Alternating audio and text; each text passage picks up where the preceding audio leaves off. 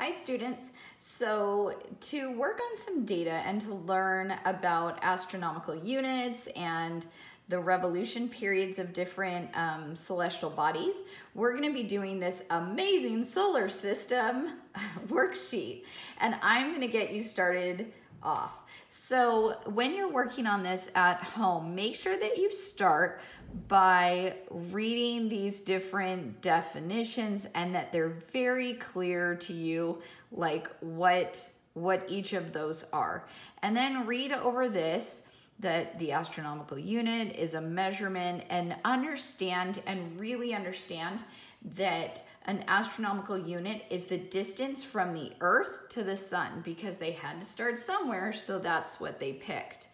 And then understand that in 2006, basically the IAU met together and they decided to define what a planet was. And in that definition, Pluto got knocked out of the running because Pluto hasn't cleared everything in its neighborhood of debris. So there's still 3 very large dwarf planets that are now on the list. So here is a list of some planets and dwarf planets. Here is their distance from the sun in astronomical units, or AUs, and here's the revolution period.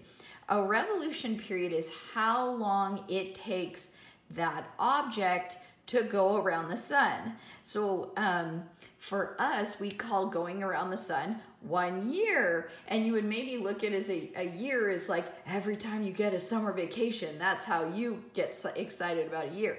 Maybe you get excited over a year because it's your birthday. Or maybe you look forward to some fun holidays rolling around, like maybe New Year's, or maybe Halloween or 4th of July or something like that, that's how you mark a year. That's like something that's important to you. Well, look at, if you lived on Mercury, you'd be celebrating that every 0.2 Earth years, you would get to celebrate those things. So you could basically multiply your age times 5, and that's how many birthdays you would have had by now. Notice that every 0.6 years of Earth years, that's how long it takes Venus to go around. Okay, so you can figure out this.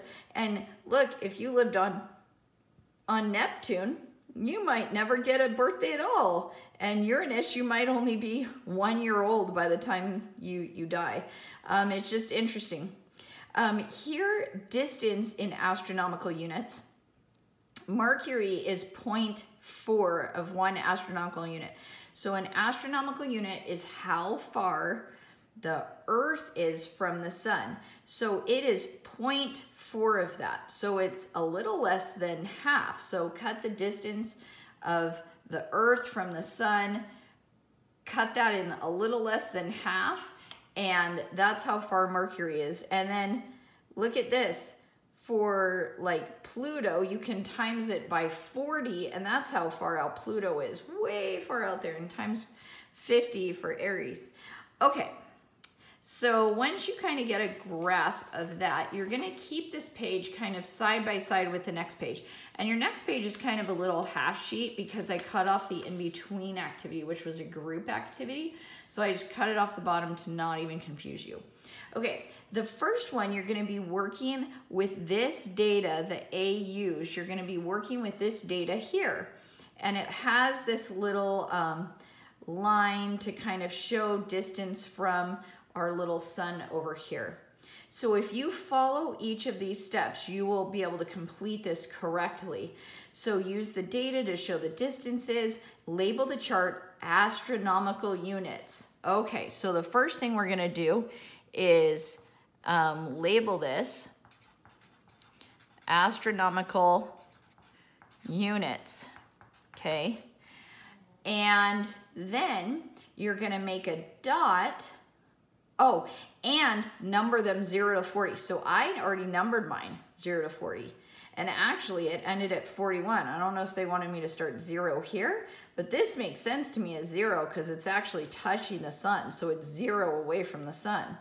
So I started this as my number 1, and then I ended at 41. okay? Not a problem. And then they want you to make a dot along the line to show the distance of each of the objects. So here it says that the first one, Mercury, is 0.4. So 0.4 is a little less than 1, so we're gonna go to 1 here. And about half of 1 would be 0.5, so we're gonna go a little less than that. So I'm gonna maybe go right here. I'm gonna maybe go right here. And maybe that's the line. And they set out a dot, okay? And then they want you to label it. So I'm gonna write Mercury, Mercury, okay? All right, and then they want you to do that for the next one. So Venus is 0.7, so 0.7 is maybe right here. And I'm already tight on space, but now I'll go Venus. And guess what? Earth is 1 astronomical unit, so we're getting very crowded here. Very crowded with dots. And then this is going to be Earth. Okay. Well, after this super crowding right here, things start to get a little more spread out, but you're gonna go and label all of those on there to show how far everything is from each other, okay? And that's the first activity. The second activity, I'm gonna slip this under here, is actually completing the revolutions. So on the revolutions, I already went ahead just to speed things along. And first, you are going to list the planets and the dwarf planets in order along the bottom. So I just took the lazy route and I just did Mercury, Venus, Earth, Mars, and Ceres. So you have to do them all. And then going up this way on each line, you're gonna put in 20, so increments of 20. You're gonna go all the way up and label up to the top in increments of 20. And then it says label the top of the graph. It actually gave you the title of the graph. Oh my goodness, so easy. You're gonna write solar system object, because you always should label the graph.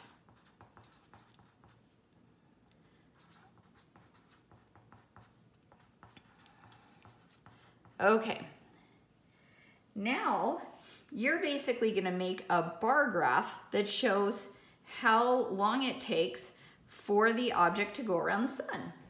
So I have Mercury here, which is 0.2 years.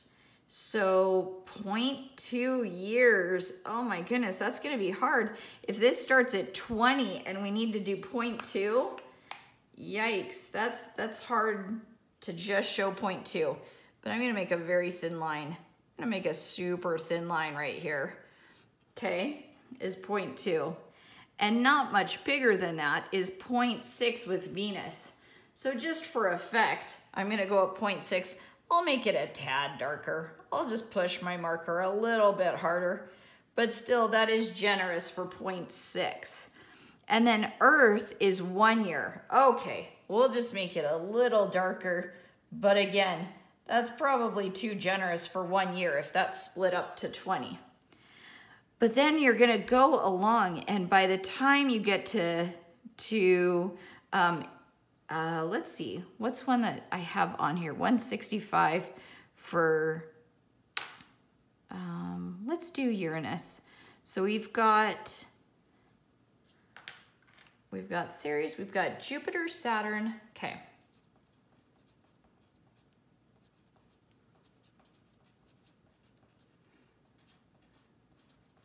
And just to show you what Uranus will look like here, we are gonna go all the way up to 84 here. So 84 would be just above this line, so we're getting a little higher, okay?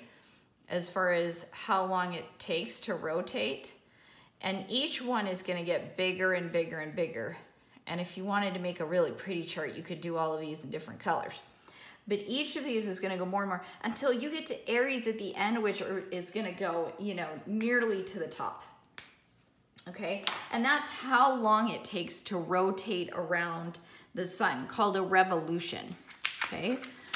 The last thing is that you're going to use your charts to answer some data, okay? So you're gonna do summarize what you noticed about that. Why do you think closer planets go faster than the outer planets? How many kilometers is an astronomical unit? This is actually in your reading at the beginning. However, you could look it up some other way.